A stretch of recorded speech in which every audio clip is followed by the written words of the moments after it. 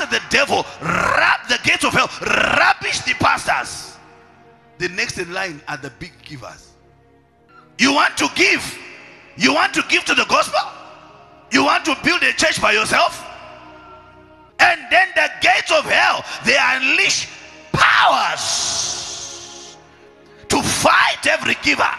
They fight your transactions. They fight your customers. They frustrate your helpers. These are the gates of hell. If we don't fight this department, I'm telling you, I'm telling you, we'll be like every other church you've seen that is closed. The gate of hell is intending to close the gates of the church. I wish I had a witness. You didn't say the gates of hell shall not prevail against the earth. No, against you. You, child of God. Because you are givers, you are targeted. The Lord taught me many years ago that there are saints who are targeted specifically by the enemy. And I said, Lord, who are they? He says, the givers. There's what is called the battle of a giver. Sometimes after you give, it now looks like Noe Ramari, so that it looks like the God of harvest does not exist. We are going to pray. The problem is not giving. The problem is the gates of hell. Who are the gates of hell?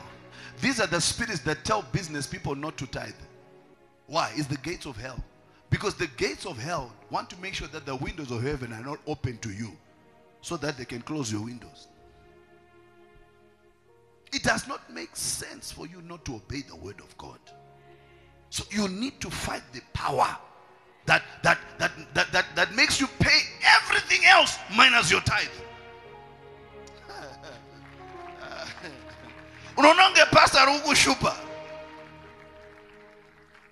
The gates of hell, watch this, they are responsible for what is called spiritual corruption.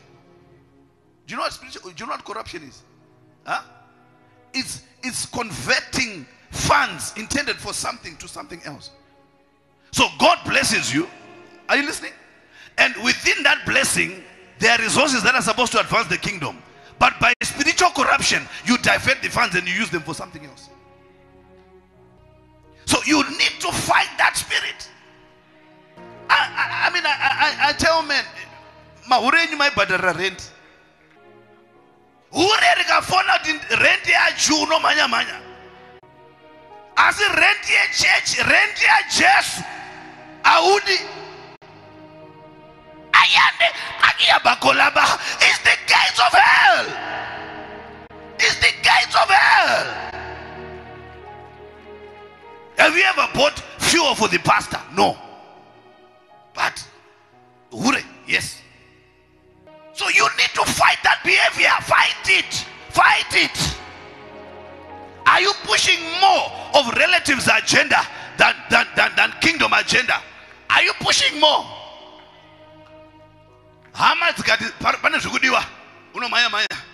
But the work of God, no. Why? Gates of hell. You have not prayed about that one. You need to fight it. If I say open your bag right now, take the biggest note. What makes you take the dollar, money $20? What makes you bring the dollar is the gates of hell.